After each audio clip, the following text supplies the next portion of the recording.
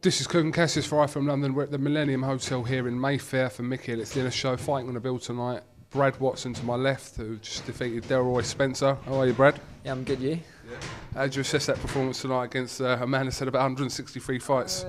For me, it was like 5 out of 10. By far my most poor performance, you know. What was it about it that disappointed you, or you were picking out or criticising? You know, I haven't felt too great in the camp. I haven't been over to like Paul, my main camp. I've been doing a lot back home. You know, I've just had a baby and that, so I've had to financially support my family. So the camp hasn't gone too great. But you know, I'll get straight back out there next week with Paul and look forward to February the 23rd. So you're 5-0 now, still undefeated. Mm-hmm. Are you looking this year just to move up the rounds at some point? Yeah, next one was 6-3s. Then yeah, Mickey's hopefully in March, some sort of title, nothing big, just like a Masters title, you know. So obviously, by all means, you're quite a bit of a superstar where you're from, aren't you? People tell me. Is that right? To get mobbed in the streets? Not really mobbed, just you know, it's only 60,000 people on the island, and yeah, everyone knows me, and you know, I've been on that TV documentary, 15 Kids and Counting. You know, I've got a big family, so yeah, quite a few people know me. Have they decided to put up a statue of Brad Watson and go and see it? Not yet. Do you want us to campaign for that? Because I can do it. Campaign for it if you want. Start on Twitter. Are you on Twitter, Brad? Yeah, I'm on Twitter. What's your Twitter? @glamourboy211.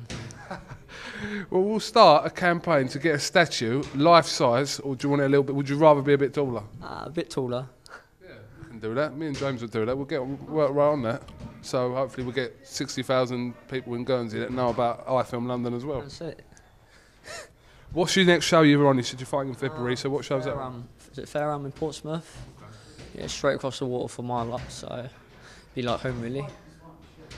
So how many fights are you looking to have this year? Well, I got one in February, so that's 6, and one in March, 7.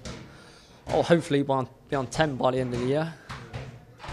Alright, so what's your natural weight? Because I thought it was a bantamweight. You fought tonight at flyweight, didn't you? Yeah, no, well, my first 2 fights were at flyweight, and yeah, Mickey, well, my other 2 fights, Mickey told me to come in at like 8'6".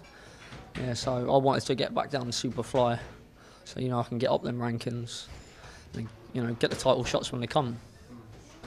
All right, well listen, congratulations. Like I said, 5-0, still unbeaten. You're moving forward nicely. So roll on February and try to get out as much as you can, get them rounds up. That's it. Just get out as much as I can, and yeah. Follow him on Twitter. What is it, Glamour Boy? @glamourboy211. What's 211? My mate's banged up for Big Bird, and it was his motocross number, and I don't know, we spoke about it, and yeah, he was like my best mate at the time. So at the time? I thought I'd follow his, thought I'd keep his number going.